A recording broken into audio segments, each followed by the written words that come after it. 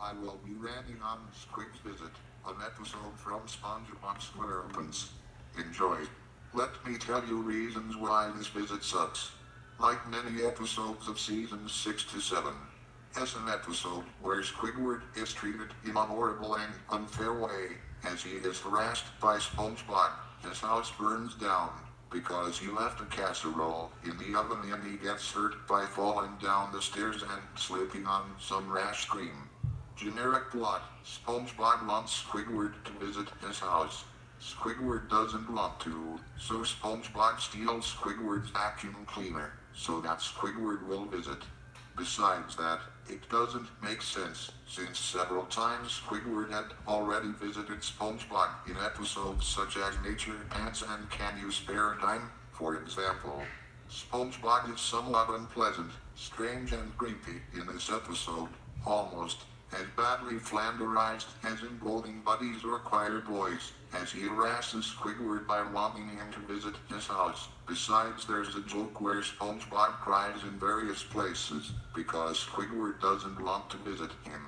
Besides that, he somehow makes an exact replica of Squidward's house down to the tiniest detail, which only serves to horrify Squidward. Besides that, he partly made Squidward forget that he left a casserole in the oven and because of that his house was burned down.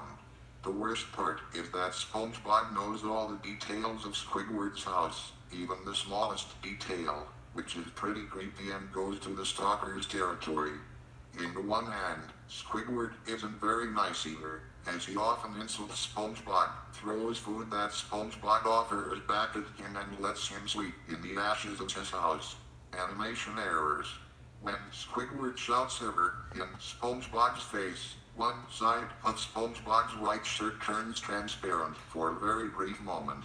When Squidward first enters SpongeBob's house, there is a portrait of another Squid in the wall, but with an orange face and a blue shirt.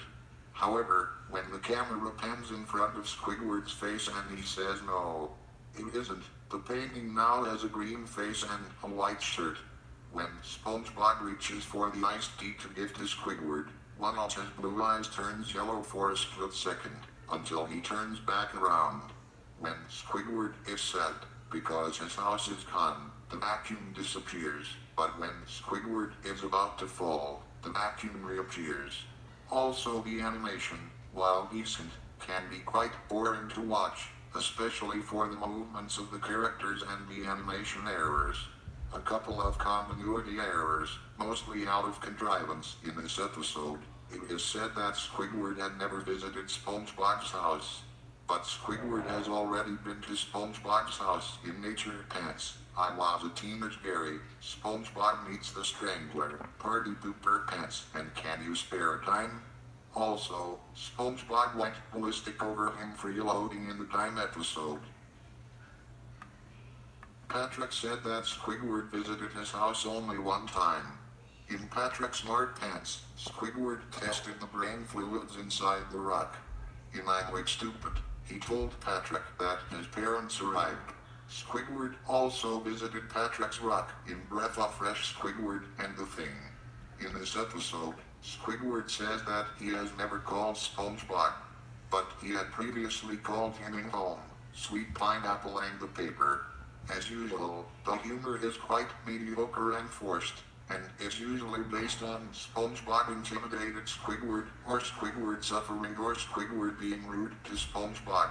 Among some mediocre jokes are, there's a scene where SpongeBob starts crying and screaming at Squidward. The scene lasts 10 seconds and SpongeBob's voice is so sharp, it's irritating. There's another scene of SpongeBob crying and telling Squidward to visit him. That scene lasts 7 seconds. The scene where SpongeBob offers Squidward different kinds of food. A creepy scene where SpongeBob breathes heavily while on the phone with Squidward. A scene in which Squidward slips in some rash cream that SpongeBob threw on the floor. A scene where Squidward steps in SpongeBob. Half-bad ending when Squidward finally gets his vacuum cleaner back. His house burns down because he left a casserole in the oven. SpongeBob then says he can't stay at his house, causing Squidward to have a mental breakdown. In that topic, as Squidward screams SpongeBob, SpongeBob has a little grin in his face, which, much like Bendy's grin, is just exceedingly unpleasant. SpongeBob's infamous "Oh, don't worry, Squidward. You're more than welcome to stay at my home until you get your house fixed," quote. The scene where Squidward has a mental breakdown is extremely horrifying.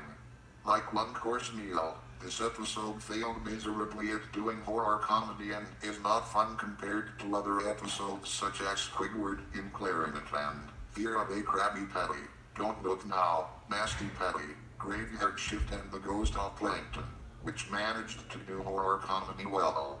Like One Course Meal, for some strange reason, the title card plays funny and cheerful music, although this episode is known for SpongeBob's creepy antics and Squidward's mental breakdown, which instead comes off as sickening and outrageous instead of humorous, as intended. Lots of filler, like the scenes in which SpongeBob suggests that Squidward visit his home, which plays out very slowly. That's all I have to say. Bye for now.